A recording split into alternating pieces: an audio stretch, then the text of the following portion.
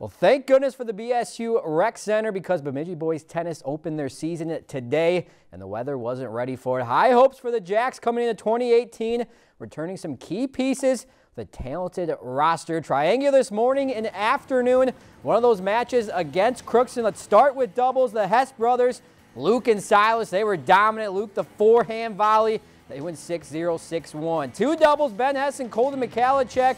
And again, a Hess at the net. Ben with the winner. 6-1, 6-0 straight sets. And finally, the top pair, Nick Palmer and Cody Hendricks. Palmer keeps up the theme of controlling up front, takes their match in straight sets as well. The singles start with number 4, James Palmer, and the southpaw works the backhand cross court for the point. 6-1, 6-2. Most exciting match of the day, 3 singles. Quincy Wilson started slow but finished strong with shots like this. He wins in a tiebreaker 10-6.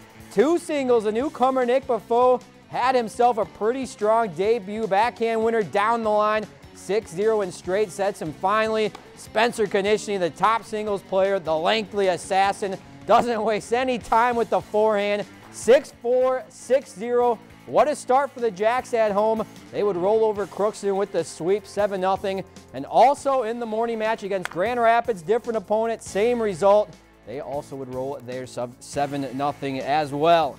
If you enjoyed this segment of Lakeland News, please consider making a tax-deductible contribution to Lakeland PBS.